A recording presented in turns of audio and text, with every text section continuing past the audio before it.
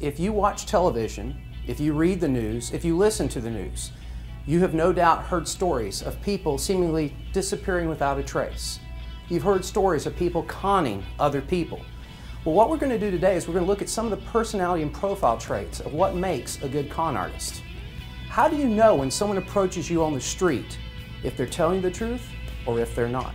What I talk about is teaching people how to tune in to their instinct, because at the end of the day, whether it's the person that approaches them on the street or a situation that calls for physical defense, it is the instinct that's going to respond, either psychologically or physically. So the best thing we can do is teach people how to become more in tune with their instinct so they can react more realistically in these potentially threatening situations. My name's Detective Jeff McKissack. I work for the Plano Police Department, or the Dallas Police Department. Sir, ma'am, we caught some young men and they were trying to break into your car. Now we know it's your car, we saw you get out of it. But they're claiming it's their car, they got locked out, and they were just using the coat hanger to break back inside and get their car keys. So now, sir, now, ma'am, we actually have to prove it's your car so we can formalize the arrest. Do you happen to have your registration insurance on your person, or is it in your car? Where do you all keep it? In the car. Would you mind following me out so I can simply verify the credentials and put these guys behind bars where they belong? Without a show of hands, did I get you?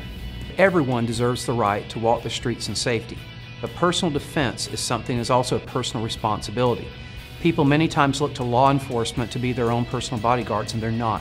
They're there to protect the community as a whole, not us as individuals. And simple math says there'll never be enough police for everyone to have their own personal bodyguard. This is why we have to take responsibility for our own personal safety if we're going to secure our own personal defense. You hear the stories every day of people being victimized, being exploited. What people get from my presentation is that sense of empowerment, is that sense of, wow, yes, this is a problem, but you know what? I can step up to the challenge. I can live a safe life. When someone you just met, who you have no background to, comes up and uses phrases like, trust me, I promise, I give you my word. You just met this person. What do you know is the value of their promise or their word or their ability to be trustworthy?